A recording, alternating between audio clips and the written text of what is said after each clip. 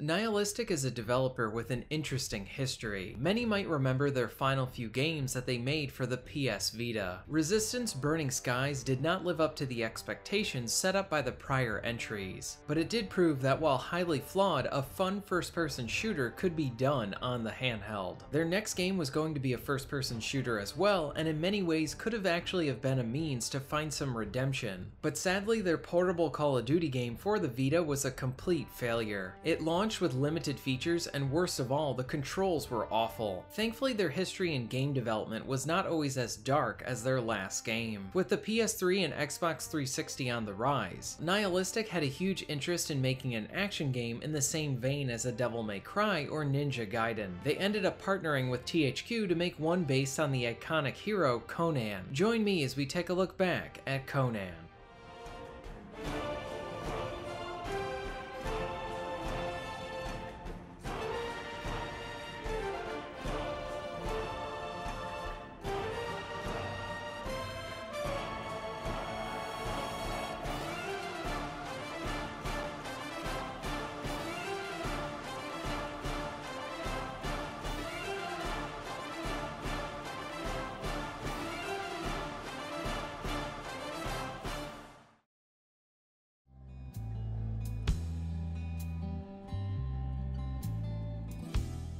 In 1998, many former LucasArts developers broke off to form a new company called Nihilistic. Many had experience with the original Jedi Knight. Their first game was Vampire the Masquerade Redemption, an RPG based on the tabletop game of the same name. Critically, the game did pretty well and was praised for its quality. Following this game is where the studio went in an interesting direction. They began working on two different projects. One would be a Marvel fighting game, and the other would be a spin-off to a very popular Blizzard IP. Nihilistic would be creating a third-person action game set in Blizzard's StarCraft universe. Blizzard would be in more of a supervisory role and not leading the development. This game was known as StarCraft Ghost and would be a very big project to complete. Sadly, in mid-2004, the developers ceased working on Ghost, and the details surrounding this are still unclear. In 2005, they released Marvel Nemesis: Rise of the Imperfects. While it did not do well critically, it definitely sparked the interest for the studio to tackle an action game. And for their next project, they set their sights on an iconic sword and sorcery hero to be the focus of it.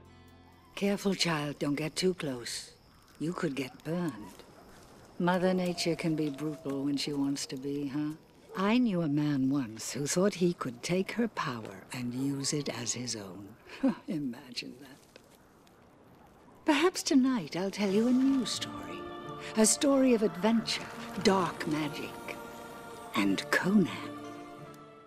Nihilistic was very interested in making an action game, something like God of War, and found out that THQ had the license for Conan and was working on a few projects with that IP. The developers felt that the world of Conan would fit well in an action game. As a way to pitch their idea to THQ, they created a quick and simple prototype demonstrating the concept to the publisher. THQ liked their work, and the developers were granted the approval for the Conan action game. To stay true to the character and the world of Conan, the game needed to be violent and display lots of bloody combat. The action would throw overwhelming odds at the player as they slashed their way to victory. The combat system would be the core of the experience. This led the team to look at some of the successful action games at the time, like God of War and Ninja Gaiden, as inspiration. The same camera would be used to ensure a more cinematic presentation, along with allowing for each piece of action to be framed in how the developers wanted to present it, while the players would not be in control of the camera with this fixed camera angle. This meant that the player could solely focus on the action, and this opened up the right analog stick to be used as a way for the player to dodge roll in any direction. As part of this, the developers wanted the controls to both be smooth and impactful with each one of Conan's combos. The system was built from the ground up to allow for the player to suddenly roll or dodge while fighting enemies. The action would take on this more free-form combat system, allowing for the players to get creative on what moves they wanted to string together. With Conan being an aggressive fighter, the team wanted to convey that in what actions the players could do as him. For example, the player could throw enemies around, steal their weapons, and pick up objects in the environment and use them as weapons like boulders. The weapon system would be a unique element to the action. The game allows the player to pick up any weapon and use it for themselves. Along with this, the game would allow for dual wielding, resulting in interesting combinations. Depending on what weapons the player use, they will have access to different combo trees. For example, there are completely different combos for single-handed and heavy two-handed weapons. The bulk of the gameplay would be centered around the combat system, while also allowing for other smaller elements to help break up the action, like light puzzle solving and platforming. The team wanted to strike a nice balance between challenging and fair, and use the many difficulty options to provide an experience that anyone could enjoy and select the skill level that they felt comfortable with. For the narrative, the studio looked to the established works of Robert E. Howard's stories, and created a completely original tale for the game. Nihilistic put the focus on the action for their new Conan game. God of War served as a huge inspiration for the gameplay for this title, and the developers also wanted to be faithful and respectful to the original source material. In September 2007, Conan was released to the world.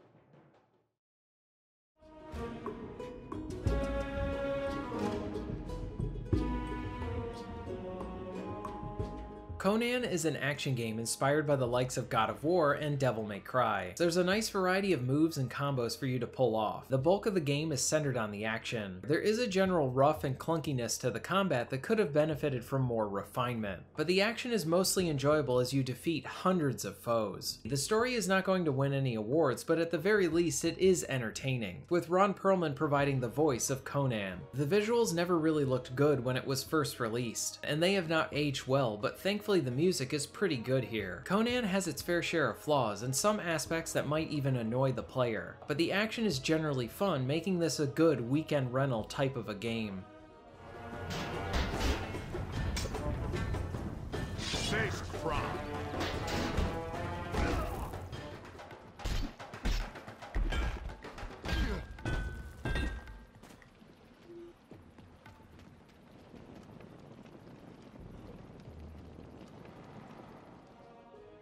Conan has many different moves at his disposal. You have your light and heavy attacks that you can chain together to pull off deadly combos. You can also punch and grab enemies that come near you. For defense, you can roll and block. If you get your blocks just right, you can perform a counter attack, and in many cases this will outright kill the attacking enemy. Both the sound effects and impact of your hits are decent with some nice bright spots. When hitting enemies, there's a nice distinction between hitting someone with armor and someone who does not have that equipped. The game is pretty bloody, with a heavy amount of dismemberment, much of them reserved for the brutal kill moves. Arms, legs, and heads can be hacked off, and it's over the top at times and great. What makes the combat in this special is the on-the-fly personalization that the player has in going about the combat encounters. Conan has 3 different fighting styles: one-handed, dual-wielding, and two-handed heavy weapons. The one-handed option allows you to hold a shield in your other hand if you so choose. Now all of this can change on the fly since you can pick up any weapon dropped by your enemies. See an enemy with an axe, you can opt to pick up 2 of them and hack away at your foes. The styles here have their own visual differences along with how they are used. For example, the heavy weapons generally do more damage but have slower attack speeds. I really enjoyed how you can start a level focusing on one stance and then shift to something else by the end of it. From a presentation standpoint, there's some nice touches that really help to heighten the action. For example, some moves will cause slow-mo along with some zoom-ins to really enjoy the violent destruction from your hits. Conan also follows the template set up by other action games pretty closely with its progression system. As you defeat enemies, rescue ladies, and find chests, you will earn points to unlock new combos for your 3 different stances. There will also be set points where you can improve your health, power, and magic meters. The power bar will charge as you hit enemies and will decrease as you take hits. If you can fill the bar, then you will go into an overdrive mode. As you progress in the campaign, you will earn different magical moves to assist you in combat. You can rain down a storm of meteors or turn people to stone, making them very easy to kill.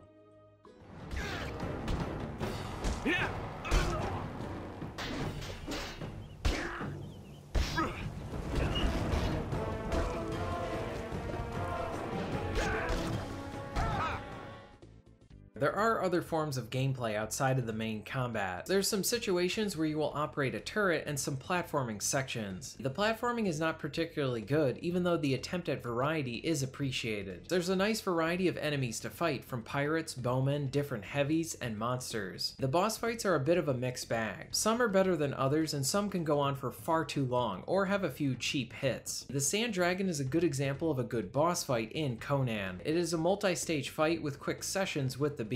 Like I said before, the bulk of the game is focused on the combat, with some light puzzle-solving sections and even some variety of needing to protect an ally. From a story standpoint, the narration is pretty good, along with the decent line delivery from Ron Perlman. The writing can be a bit odd at times, and some of it seems a bit unintentionally goofy, but either way it contributes to the entertainment value. The story is fine and entertaining enough without getting in the way of the action.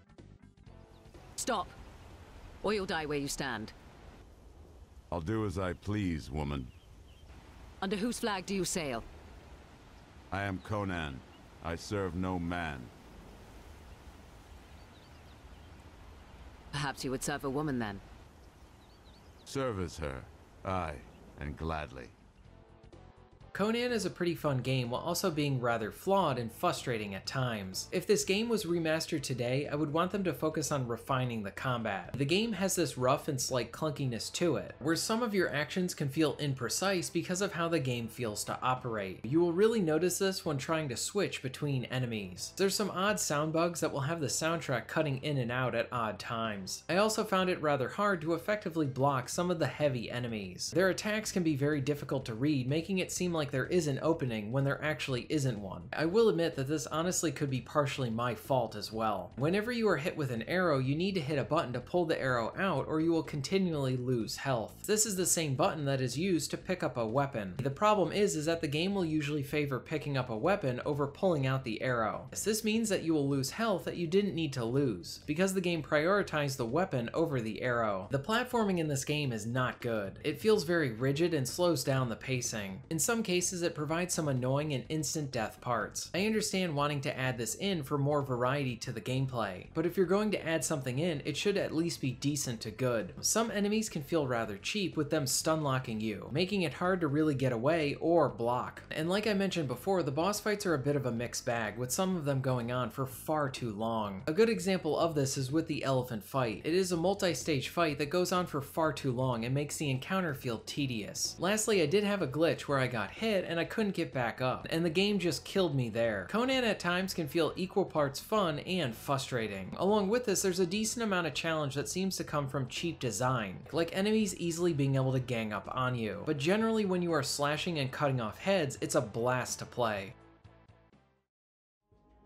Conan is both a flawed yet fun action game. It follows the established formula very closely and provides some fun, unique elements to help it stand out. I really enjoyed having 3 different stances to play around with, along with being able to pick up any of the weapons dropped by my enemies. I never got tired of the violent action, though I did wish that the feel to the combat was just a half or full step more refined. There is a clunkiness here that prevents it from feeling better than it could be. Conan has its issues, but the fun combat makes this game fit into the perfect weekend rental type of a game. I recommend Conan. If you are interested in being notified of new videos, please hit the subscribe button and bell. And if you would like to support the channel and get early access to content, please check out my Patreon. All of the links will be at the end of this video and within the description. And thank you very much for watching.